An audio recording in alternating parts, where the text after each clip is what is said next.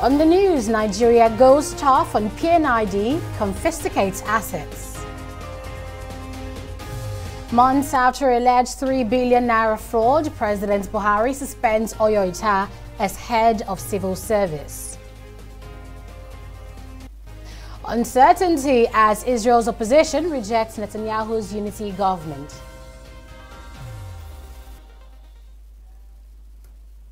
Many thanks for joining us on News Now on TV360 Nigeria. A federal high court in Abuja has ordered the closure of operations of Process and Industrial Development Limited, PNID, and PNID Nigeria Limited. Justice Iyangeko, who gave the order, also directed the forfeiture of the assets and properties of the firm to the Nigerian government. The judge made the orders shortly after the firm, through their representatives, pleaded guilty to the 11 counts instituted against them by the Economic and Financial Crimes Commission. Tunjoye has that story. The $9 billion contract saga between the federal government of Nigeria and the Process and Industrial Development Company, PNID, is getting more interesting as the Federal High Court sitting in Abuja on Thursday convicted two suspects on allegations of fraudulent involvement in the 2010 contract between Nigeria and the Irish firm. The suspect, the commercial director of the company, Mohammed Kushazi, PNID British Virgin Island, pleaded guilty to 10-count charge, while Adamu Usman of PNID Nigeria Limited pleaded guilty to all 11-count charge.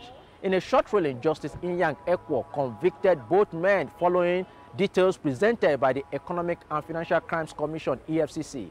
They were both alleged to have committed an offense related to money laundering, abuse of office, and economic sabotage. An 11-count charge that bordered essentially on 4 critical issues. The first of these had to do with obtaining by false pretenses. The second had to do with dealing in petroleum products without appropriate licenses. The third of it had to do with money laundering, and the fourth one had to do with failure to comply with requirements of the Special Control Unit against money laundering. And both companies pleaded guilty, and we went through a review of the facts of the case, presented all documents that were recovered in the premises of the commercial director of the company. We also presented to the court statements of account showing massive withdrawals of dollars, some running into $700,000. We also showed infraction of Money Laundering Prohibition Act as well as the advance fee fraud, and also confirmed to the court that at no point in time did PNID ever had the land in Nigeria that would have kickstarted the project at any point in time at all. And given the plea of guilty, the court entered judgment. And because the charges were against companies under both the Advance Fee Act and the Money Laundering Prohibition Act, the court ordered the winding up of both companies and the forfeiture of all their assets to the federal government of Nigeria. The company has reviewed their activities and they believe that it is in their best interest to enter such a plea, not to prolong the matter. And I think it is the right decision. Having considered the facts and antecedents of the matter. So that is the right thing to do. The judge said the punishment to be meted out on them is contained in the Advance Fee Fraud Act and the Money Laundering Act, and ordered that assets of the company in Nigeria be forfeited to the federal government. The judge also said the company should round off their operations in the country. From Abuja, Tunjoye, TV360 News. President Muhammadu Buhari has approved the appointment of Folashade Yemiesan as the acting head of the Civil Service of the Federation with immediate effect. This follows the indefinite suspension of Winifred Oyoita following investigations into a 3 billion naira fraud claim against her. Until her appointment, Yemiesan was the Permanent Secretary, Ministry of Petroleum Resources. Buhari also approved the extension of the tenure of 7 retiring permanent secretaries for a period of 1 calendar year with effect from 1st October 2019. According to the president, the move is to ensure stability in the federal civil service and effective delivery on the 9 priority areas of the administration, as well as the mandates given to the new ministers. The President's action is in line with the powers conferred under Section 171, subsection 2D of the 1999 Constitution of the Federal Republic of Nigeria, as amended. President Muhammadu Buhari will travel to New York, United States, to participate in the 74th session of the United Nations General Assembly, UNGA 74. He will depart Abuja for New York on Sunday to attend the conference, which will be declared open on Tuesday, September 17. This was disclosed on Wednesday in a statement signed by the Special Advisor to the President, Femi Adesina. The President's participation at this year's gathering of world leaders is particularly significant as it coincides with Nigeria's presidency of UNGA. Buhari will be accompanied by various delegates, including Governor Abdullahi Sule of Nasarawa State, Abubakar Bagudu of Kebbi State, and Adeboyega Oyetola of Osun State. The federal government has appealed to all Nigerians to assist in the reintegration process of returnees repatriated from South Africa as a result of xenophobic attacks. Chairman of the Nigerians in Diaspora Commission said this while receiving the newest batch of Nigerians at the Murtala Mohammed International Airport, Lagos. An initial 319 people were expected back, but 5 of them couldn't make the flight due to documentation issues. But in all, 314 people were successfully evacuated. This next report has the details. So just behind me is the point where documentation begins for the returnees. They are brought in a bus, and then upon arrival at this point, they begin documentation where they get their phone and SIM cards and also proceed inside for medicals and other forms of documentation. Unlike the previous time when they arrived, the last arrival where there was complete, or should I say free access to them, this time around the arrangement is completely different. But journalists we did manage to talk to some of them, and they do have or find stories to tell. Slowly, the returnees alight from the bus here at the Hajj terminal with the luggage waiting to be claimed. Comfort stands on the queue with her 3 children, having left her husband behind. She was selling Nigerian foodstuffs in South Africa, and she recalls vividly how all she's worked for were destroyed before her very eyes. They burned down my business. They burned it all. So there was nothing left, though I didn't feel it because my life and my kids' own was the most important thing. If I'm in the shop, they will be looting my house. They'll be packing things in my house. When I get to the house, maybe if I'm sleeping in the house, they'll also be looting my shop. So it's like I'm working for them. When I gather, try to survive. Before you know, all is gone.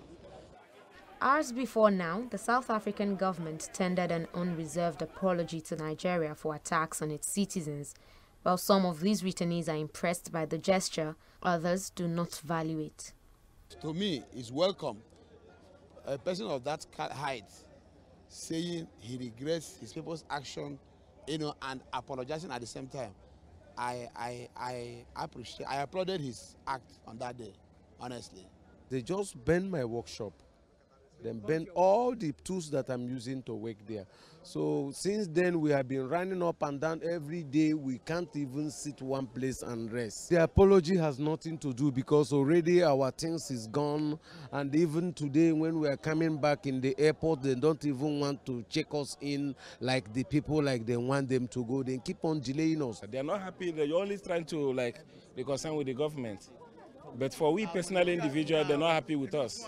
Even every day they're telling us, you must go back to your country, you must go back to your country, So they're not happy, just only the president issue. When I was coming at the airport, they say I'm the one killing them. They moved me till blood was pouring from my nose.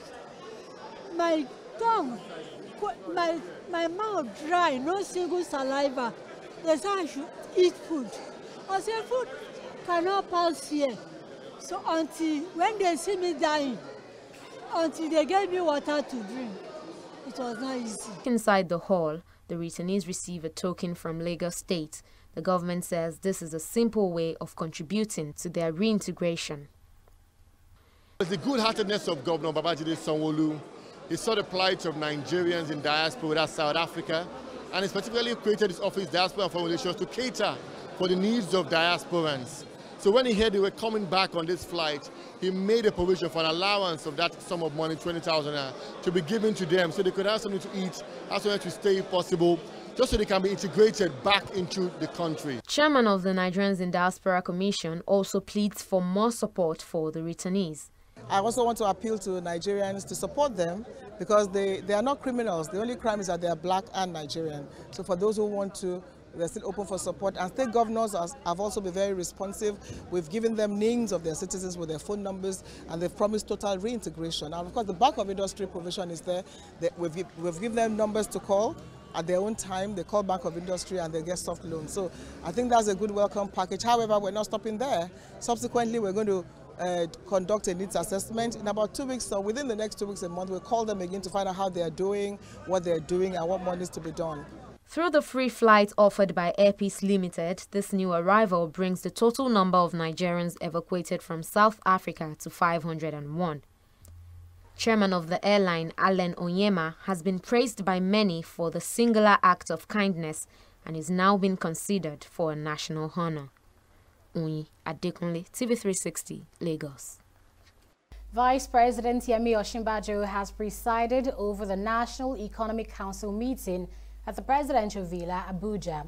The meeting is the second since the inauguration of President Muhammadu Buhari's cabinet for the second term. The meeting was attended by state governors and the Inspector General of Police, among others. Briefing journalists after the meeting, police boss Mohammed Adamu spoke on the current security situation in the country. Take a listen. The security situation in the country is stable. We made comparison of what had happened in the previous quarters and then this quarter, and we saw that there's tremendous decrease in kidnapping, banditry, and armed robbery, and even act of cultism. You can see from the situation in Northwest, banditry has reduced tremendously, kidnapping also have gone down, and we have statistics to back it. Now, having noticed that, we've been charged by Mr. President to do more. He wants to see a near zero crime society in the whole of the country. So we've been charged to do more than what we are doing now. In all the geopolitical zones, in fact, the whole of the country. Recently, there have been some series of peace initiatives, especially the Tiv-Jukun crisis. The federal government came up with initiative by bringing the leadership of the two states and their traditional rulers. Nigerian governors have agreed to repay the 614 billion naira bailout funds granted to them by the federal government on one condition. They say the accounts have to be reconciled first. At a meeting of the Nigerian Governors Forum on Wednesday, Chairman of the NGF, Governor Kayode Fayemi of Ekiti State, demanded that the bailout support be reconciled with debts that the federal government allegedly owes state. Many of such debts involve amounts used to repair federal roads by state governments. The federal government gave the conditional budget support facility to 35 states in 2017 to enable them meet their financial obligations to civil servants and pensioners. The loans were provided at a 9% interest rate with a grace period of 2 years. But with the expiration of the grace period last week, the federal government announced that it will, in the next 2 weeks, commence the deduction from statutory allocation to the state. Minister of Finance, Budget and National Planning, Zainab Ahmed, says that the repayments will be taken from the affected state allocation during the next Federation Accounts Allocation Committee meeting later this month.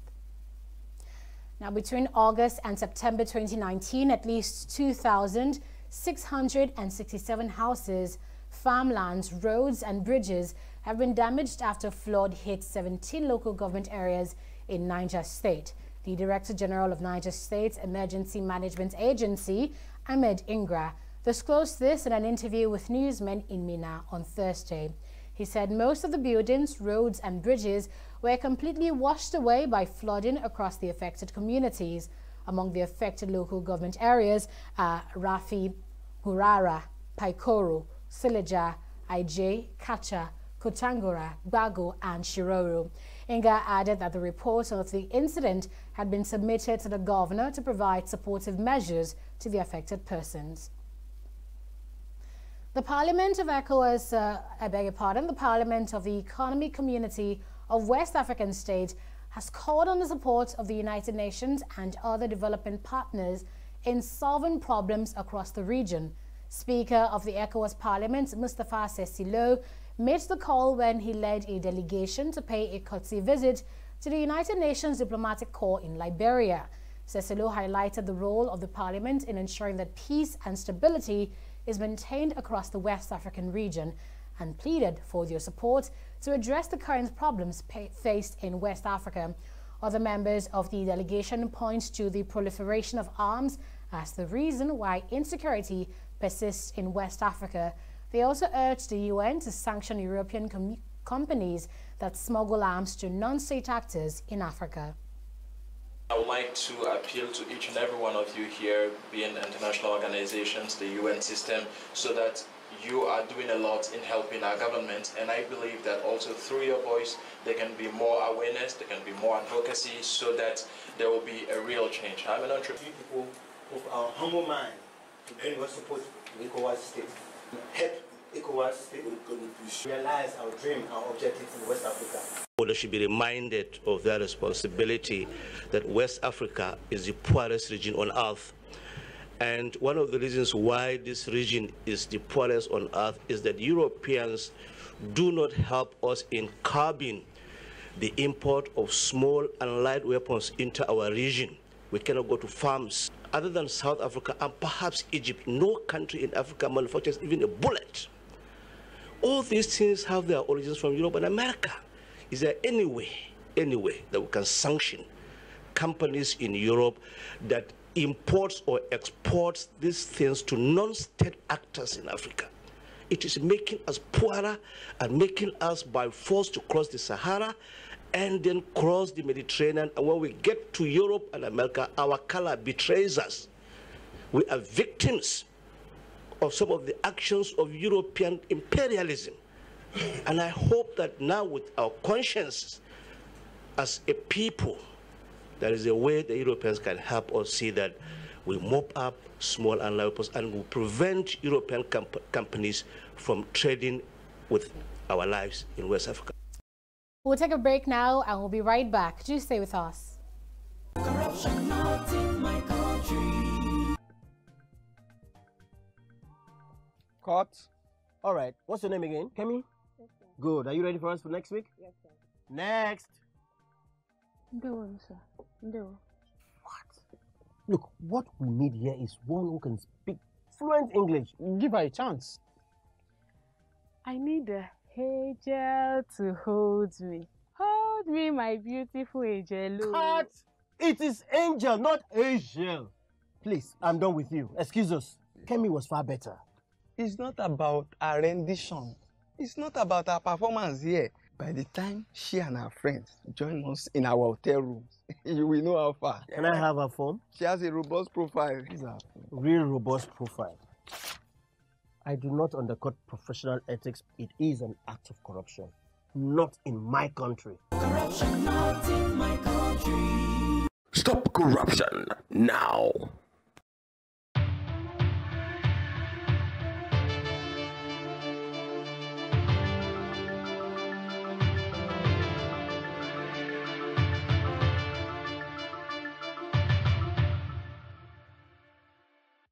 You're welcome back. Let's now join Oyi Adekale for the latest business stories. Hello, Oyi. Hi, Aneta. Please bring us up to date with the headlines in business today. Well, fear of increased hardship for Nigerians is one that masks the federal government's resolve to increase value-added tax from 5% to 7.5%. The move has been rejected by most Nigerians, including economic experts, who are urging the government to adjust its tax policy to mitigate the possible impact on the people. Adeshewa Odushoga now reports. It is not the first time the federal government will be proposing to increase the value-added tax. And just like time past, it has been met with stiff opposition. The current move has generated so many reactions that the Minister of Finance had called for calm, clarifying what products will be affected. VAT is a consumption tax. It's not applicable on food. It is not applicable on any medical care equipment or medicaments. It is also not applicable on transport.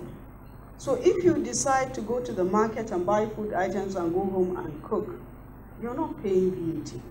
But if you decide to go to a restaurant and have a meal, you will pay VAT. If you procure items that are high-end, that are not covered by the exemptions, you'll be paying VAT. But the ordinary Nigerian, most of their day-to-day life activities, including education, there is no VAT on any material related to education, are fully exempted. As much as the government is under pressure to increase its revenue, the means of implementation has sprung a public argument. This analyst says there is a need for adjustment in its regulation. It is essential for us to appreciate the pressure government is under. At the same time, it is very important for government to also find ways to minimize the impact of these increase on the citizen, because like I said, coupled with the expected increase in prices of electricity tariff and these and many more reforms possibly that will come, some level of amendments needs to be made to the existing regulations such that at least a few of those at the lower end should be exempted, and so the increase will not affect them. Out of 1.5 million businesses in Nigeria, only 5% of them are remitting its value-added tax. This, according to analysts, may be as a result of ignorance or lack of confidence in the government. Government needs to start delivering such that in one way or the other people can see that the taxes that they pay is being utilized the right way. And with that, confidence will come in and belief in the government, willingness to pay these taxes. Like we said, our problem is not so much around, it's not all about compliance. There are entrepreneurs that genuinely don't know they should charge VAT when they sell goods and services. With oil making up 90% of Nigeria's foreign exchange received, President Muhammadu Buhari has dedicated efforts to boost the non-oil revenue, and an increase in the VAT may be one of the many ways the government intends to carry out its plans. Adeshawa Dushoga, TV360, Lagos. Electricity contractors who receive money but fail to execute projects should be jailed. Stakeholders in the power sector said this during a media launch organized by the anti-corruption group Center for Health, Equity and Justice. They condemned non-performing electricity contractors for failing to do their jobs after receiving money from the government. They're now calling on government to hold them to account. Abisola Adebayo has more in this report. In February 2019, then Minister of Power, Works and Housing Babatunde Fashola dismissed reports of runaway power contractors. But this civil rights group is now claiming otherwise. Presenting its findings from a research on Nigeria's power sector, Center for Health, Equity and Justice says non-performing electricity contractors is the bane of Nigeria's power sector. A trend in which a particular company, over and above other companies in the sector, got several contracts. Most of those contracts were not either executed at all or properly executed. We discovered some of those contracts by the same organization and its Nigerian collaborator were awarded without going through the bidding process, because we saw only one company bidded and the same company won the contract. The same company, we realized that got contract that didn't go through the Federal Executive Council. If it went through the Federal Executive Council, we want them to convince Nigerians, not us. We are researchers, we don't have anything to do with them. They should go and convince Nigerians. Government should truly privatize the power sector if it hadn't done so. They should try to put in place serious, strict measures to control and monitor those contracts, both at the level of bidding, evaluation, pre or post contract evaluation. To further prove their claim, The group invited electricity consumers in Lagos State to share their experience so far with the power sector. We have rights to light. Our government should provide us with adequate electricity. If it is a prepaid meter, let them give us. It's not circulated. You are billing us. If people are not able to pay the bill, you come to the community harassing the people with police. Why? Why should that be? After you frauding us, you come again to lay attack on us by the police, by the Nigerian police. We are rejecting the estimated billing and paying for blackout, and we are calling on Nigerian government to hold them accountable, because there are series of corruption going on in the electric system. So we are calling on Nigerian government to hold them accountable. With the challenges identified, solutions are now preferred.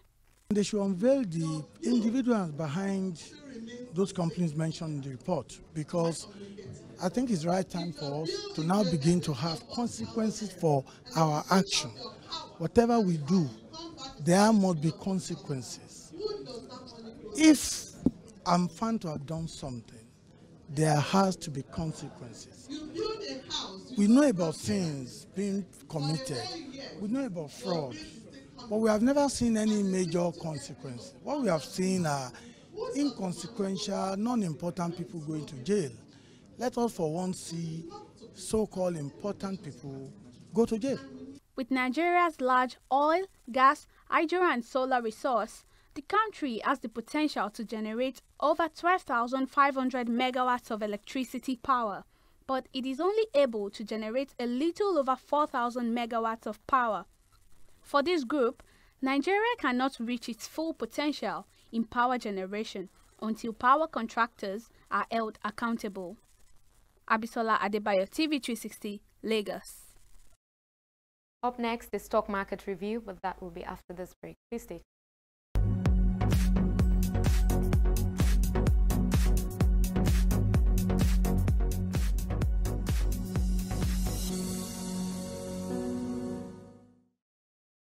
The Nigerian Stock Exchange doesn't seem to have seen the last of the bears this week, as it reversed the gains it managed to earn this week from midweek trading yesterday. The all-share index declined by 0.13%, and just yesterday investors were all smiles after gaining 154 billion naira. But all that has gone with trading yesterday, as the market capitalization of all listed equities went from 13.475 trillion naira to 13.458 trillion naira today, and that's a loss of around 17 billion. Downturn in the financial services sector impacted the general performance of the market today. We see Guarantee, Zenith Bank, and of course Access Bank and Cortex leading the top losers chart today. Of course, top Cortex is from the industrial goods sector, but dominating the losers chart the most we can see there of stocks from the financial services sector. And on the flip side, to the top gainers, Dangote Sugar recorded the highest price gain of 75 kobo to close at 10 naira 55 kobo per share. USCN followed with a gain of 70 kobo. And moving on, PZ Cousins and Dangote Flour. PZ actually recorded a 60 kobo price gain, while Dangote Flour appreciated by 35 kobo to close at 22 naira and 40 kobo per share. In summary, the value of trade went up from 5.3 billion, went down, I beg your pardon, from 5.3 billion naira to 1.647 billion naira today. And that's really bad. If we must say, just from 5 billion to 1 billion today, that's almost 4 billion naira loss. And moving on to global markets now, all in the greens. We see that all three bounced back today. FTSE firmed up to 0.58% gain. And the Dow Jones also rose as investors welcomed the Federal Reserve forecast that there may be no further interest rate cuts this year. Nikkei as well also rose by 0.38%. So that's it from here. It's back to you, Aneta. Thanks for that update, Oye. And now to foreign scene. Israel's Prime Minister Benjamin Netanyahu has offered to form a national unity government with his strongest political rival, Benny Gantz, and that's after both men failed to secure a governing majority in a tight election. With over 95% of results counted from the second round of voting, opposition Blue and White Party looks poised to emerge slightly ahead of Netanyahu's Likud, but also short of enough supporters in the 120-member parliament for a ruling bloc. Gantz has, however, rejected the offer for partnership, saying his party will not sit in a government led by Netanyahu. Once all the votes are counted, President Reuven Rivlin, who welcomed Netanyahu's unity call, will hold consultations with parties that won representation in parliament and give one of its leaders up to 42 days to form a government. And in sports, Nigeria has made progress at the FIBA Men World Rankings released today. The Tigers moved 10 places up, which means the country now acquires its 23rd spot from a 33rd position earlier, further earning the first spot on the continent. However, it's not a total win for the country, as the Super Eagles drop one spot to finish 34th best footballing country worldwide in the latest FIFA ranking. Despite the drop, Nigeria still occupies the third position on the continent behind Senegal and Tunisia. And that's all for now on News Now on TV360 Nigeria. Many thanks for watching and bye for now.